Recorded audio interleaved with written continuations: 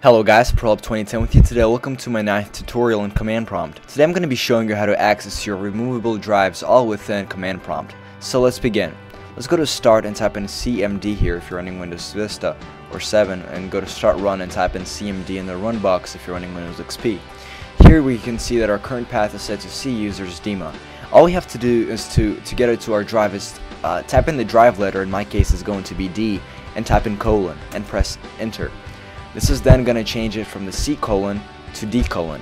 Now you're in your D drive, and to access your files, or if you want to see a list of your files, type in dir and press enter. This will then show you all the files that are currently located in that directory. And to start up a file, all you gotta do is just type in the file and the file extension. So let me just quickly locate myself to the F drive. Okay, I don't have an F drive in there. I think I have an E drive in there. So let's type in E colon, and we're gonna dir enter. And as we can see here, I have autorun.exe and autorun.inif.